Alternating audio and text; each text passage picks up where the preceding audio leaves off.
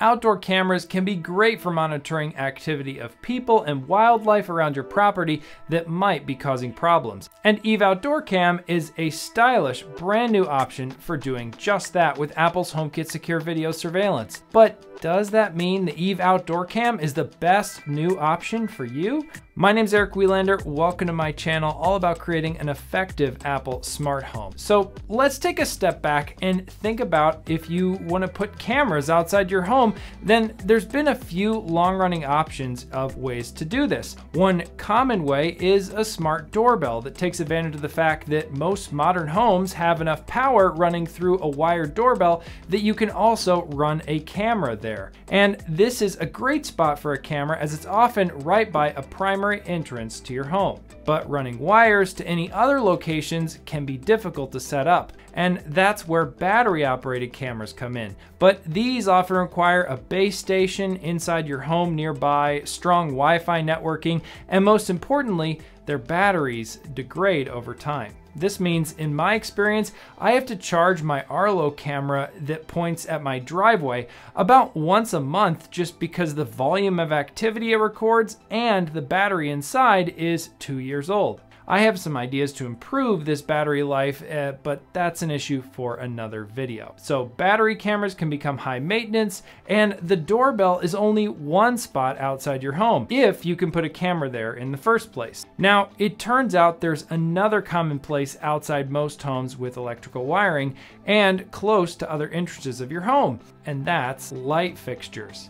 By replacing them with floodlights that also work as cameras, you can get another outdoor camera without having to run new wires. Now, this idea isn't new. Plenty of other companies have been selling floodlight cameras for years now, but Eve's new outdoor cam is a new entry in this category that also supports Apple's HomeKit Secure Video. Now you might be wondering, well, what is HomeKit Secure Video? A lot of major tech companies in the smart home space have ways to store your video recordings in their cloud services. Google Nest has Nest Aware, Amazon Ring has Ring Protect, Apple has HomeKit Secure Video. The big difference here is that Apple's recordings are included with iCloud Plus storage plans you might get or have already for the rest of your Apple stuff. So if you already pay for iCloud Plus, recordings from a camera like this Eve Outdoor Cam are stored in iCloud at no additional cost to you.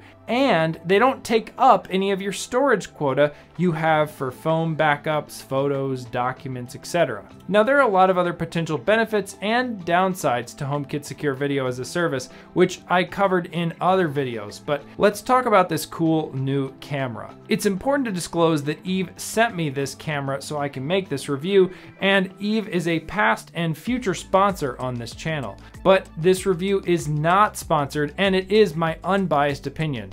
You'll hear in a minute, I don't hold back in telling you the areas where I don't like this camera. Now, for installation, Eve has put a lot of thought into how to install this camera. They have clear instructions in the manual and a supplementary video.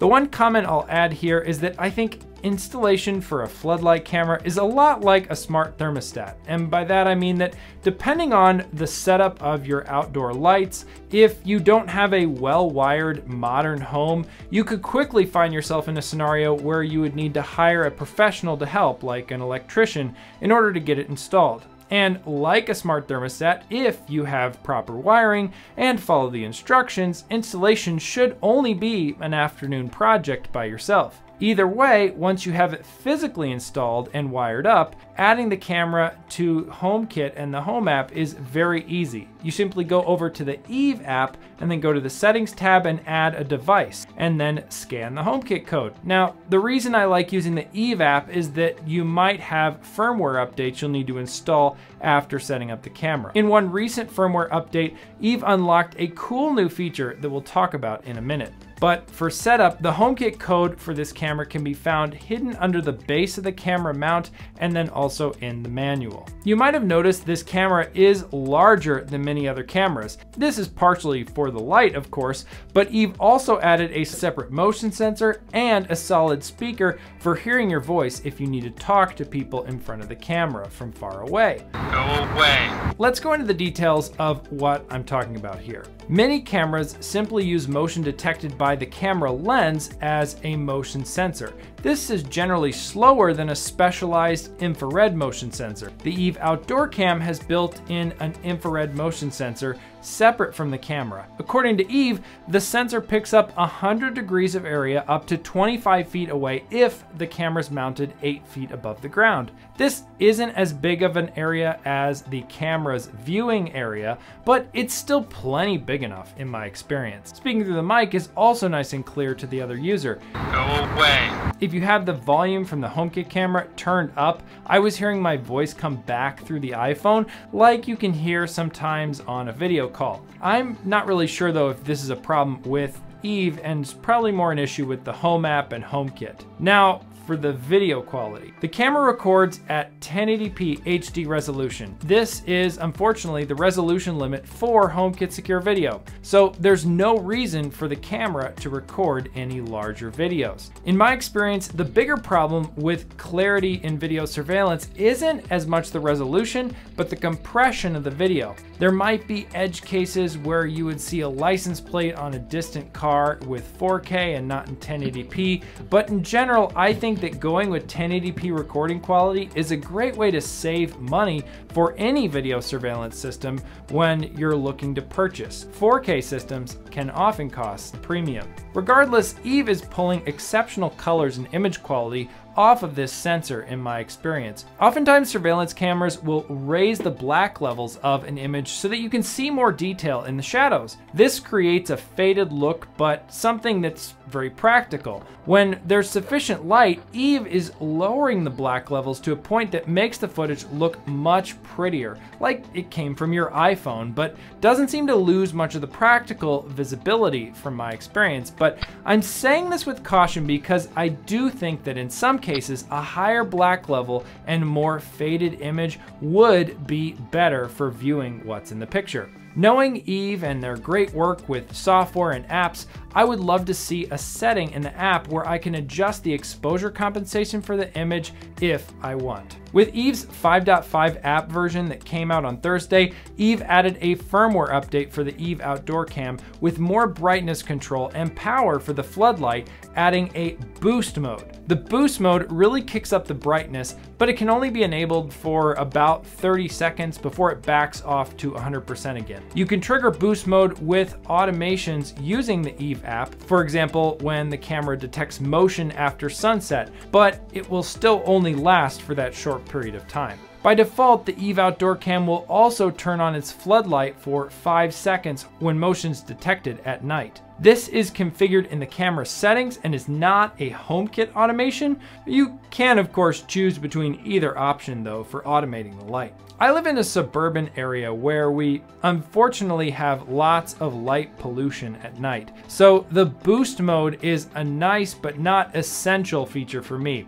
Unless you're looking to light a giant area with this, then I think that it's plenty bright at 100%. I still think that adding this feature is great attention to detail from Eve though. If you need more light for extended time frames, you should look at putting other outdoor lighting on a smart switch. Then you can automate those to turn on for, let's say, 10 minutes based on the motion detected from your Eve camera. And this leads me to a peculiar part of my setup we didn't talk about earlier. Well, I have a neutral wire in the switch box inside my home for the switch that controls my backyard lights. The box where I mounted the Eve Outdoor Cam doesn't actually have a neutral wire. It's on the same circuit as some other lights on my deck, so when I turn the lights off, the camera loses power and goes offline. Ideally, I could work with an electrician to fix this, but in order to give you my thoughts on the rest of the camera, I went ahead and used it where I just kept my back lights on during testing.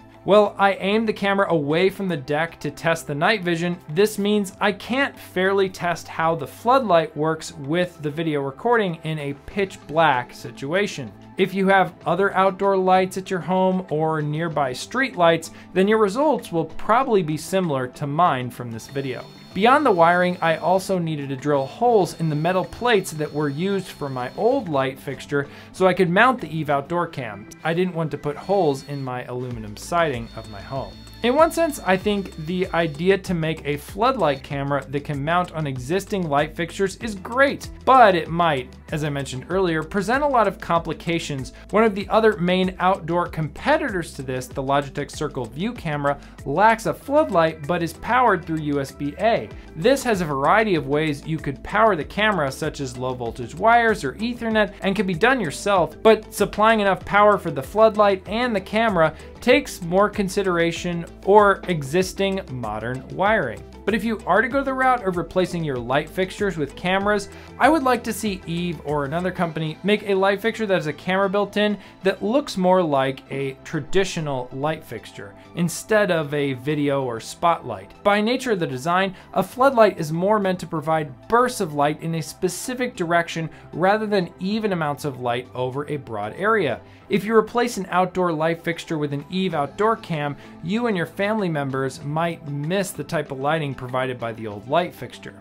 Now, this all depends on the lights you're replacing. There are non-smart lights that work more like floodlights, but even there, you're potentially replacing two light bulbs pointing in different directions with one. Some other floodlight cameras have embraced this two light bulb design. I think Eve's option looks extremely elegant, and it appears to be very bright, but it's still one light pointing in one direction. Still, I think there are a lot of people who will love finally having an option like this for HomeKit Secure Video. Like lots of Eve's products, it is clearly well built and thoroughly considered down to every detail. If you are okay with any potential challenges that come with installation, I can't recommend this floodlight camera enough as a solid new HomeKit Secure Video camera. Many people write me all the time asking about HomeKit Secure Video doorbells. Right now, there isn't a perfect option out there in my experience, but